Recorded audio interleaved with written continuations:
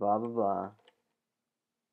All right, here's a quick tip because I made a stupid mistake today, and that was to make some changes in my Git repository, stage them, and do a git commit amend instead of just a normal git commit. So this is a quick tutorial about how to undo that. I've made a little sample repository here that you can see has one file with one commit in it. And what we're going to do is we're going to edit that file called first here, and we're going to say new line. So this new line should go into a new commit, but we're going to make an accident here by looking at the status. Okay, git add -a, it's going to stage our file there. We're going to say git commit, and instead of just doing a commit, which is what we're supposed to do, we're going to be dumb and do a git commit amend, and then write it, and we're done. And we say, oh no, wait, I wasn't supposed to amend that. I was supposed to make a new commit.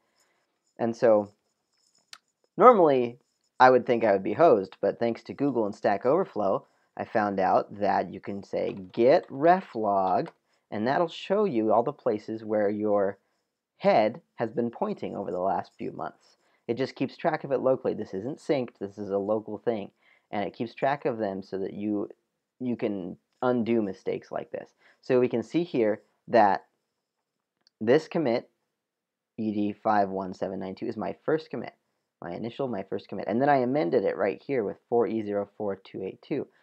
Now, if I want to get back to where I was before I made that accidental commit, I can just say git reset --hard. Now you can do some reading up on git reset. I'm sorry, not hard. Don't do hard. That'll lose everything. Git reset --soft, because what soft is going to do is it goes to master, which is what we're running on right now, the master branch, and it moves master to point back to whatever I pass into it. So we want master to point back to our first commit. So we're going to say, master, you point back to ed, oh, git reset soft, okay, yep, ed51792. And when we do that, you can see that, oh, we have changes in our directory now. So we're going to say git status. Well, what's our changes? So we're going to say git show head. Oh, I'm sorry. We want to say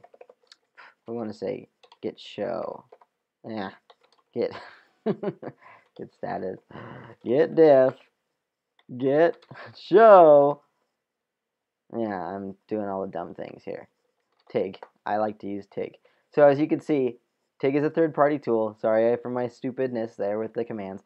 But here's our first commit, which we had the first line. And now we have staged changes again with our new line. So we've undone that mistake we did with that amended commit. So now we can just say git commit, and instead of -- amend, we can just say second commit. Finally! And then right-click that. And if we look at our git log, you can see that we have 2 commits now. Yes! And that's it.